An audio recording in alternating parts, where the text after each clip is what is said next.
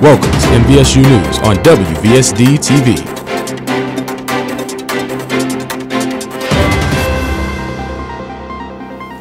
Welcome to MVSU News on WVSD TV. My name is Zapouria M Wadley, here to give you a few news updates on the national, state, and local level. Up first, we have the news story about Mr. Winston Smith Jr., a black man who was killed by U.S. Marshals in Minneapolis back in June. A prosecutor has said that the two members of the U.S. Marshals Task Force will not be charged. The U.S. Marshals said that Smith didn't comply as they attempted to arrest him for allegedly being a felon in possession of a firearm, and claimed he produced a handgun, which resulted in the task members firing at him. Smith's family members have demanded transparency in this case, as no body camera footage was taken during the shooting. We all remember Minneapolis being the place where George Floyd was tragically suffocated by police, which resulted in an uproar in the Black Lives Matter movement. Despite the verdict already being given in this case, tensions in the city remain high, but as more information is released, we will be sure to keep you updated. Suicide has become a growing issue among inmates, but TDOC, the Tennessee Department of Correction, recently activated a suicide prevention hotline.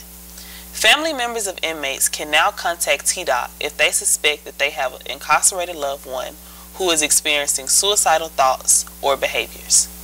Family members are oftentimes the ones who receive the initial notification and indication of self-harm from an offender.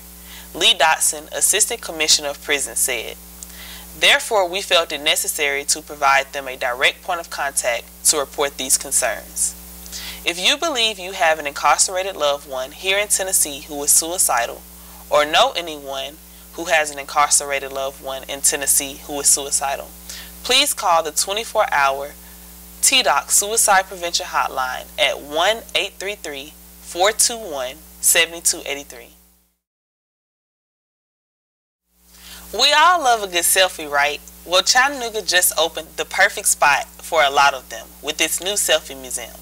The Chattanooga Selfie Museum, located at 1401 William Street, offers more than 24 selfie rooms and walls that allows paying visitors an hour for branding sessions, professional photography, and all-around fun. You are the art at the Selfie Museum, explains business developer Brittany Ward. They give you everything that you need to come in and be the art and create the art yourself. And then that is the art that is coming out of this museum. Ward stated that this kind of business alone will bring people in from out of town so that they can come, check it out, and experience it. This concludes my news updates. Thank you so much for watching. You all have a great day. I will see you all soon with more national, state, and local updates right here on WVSD TV. Thank you so much for tuning in to MVSU News on WVSD TV.